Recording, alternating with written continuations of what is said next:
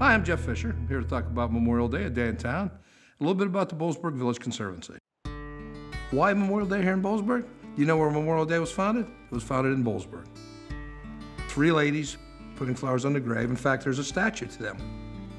I can't go how far back, but I think we did our 38th race this year. So I know we've been doing it for over 37 years. 4 years ago, someone said, "Do you want to help Memorial Day?" And I said, "Sure."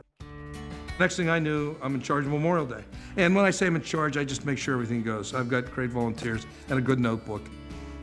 I was very fortunate to follow Margie Tennis' leadership. She set the whole thing up. She first did the vendors.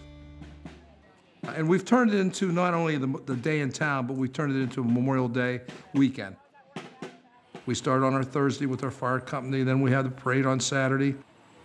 The weekend ends on Monday when we have 270 vendors. We close the streets on Church and Main. We have a maypole dance on Memorial Day.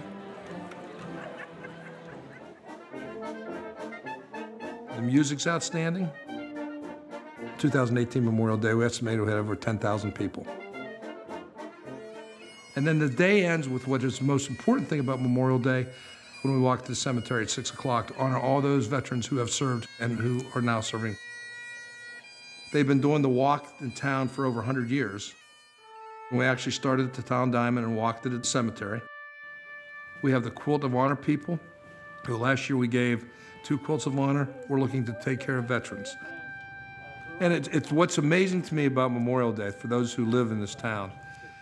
The Tuesday after Memorial Day, you never knew that Memorial Day was here. That's how good the Boy Scouts do, cleaning it up, making our town look like it's supposed to look.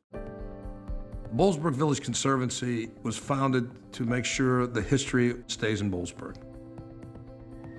I think Memorial Day is important to Boalsburg because it brings people to our town. There's been people that have never been here before. There's people who have never seen the Bull Mansion, never seen the Christopher Columbus Chapel. There's close to 150 veterans buried in the cemetery from World War II, from the War of 1812, the Revolutionary War. It's important to bring people to Boalsburg so they can learn about our history. We want people to come to Boalsburg and enjoy the town and just have fun and remember those people who served.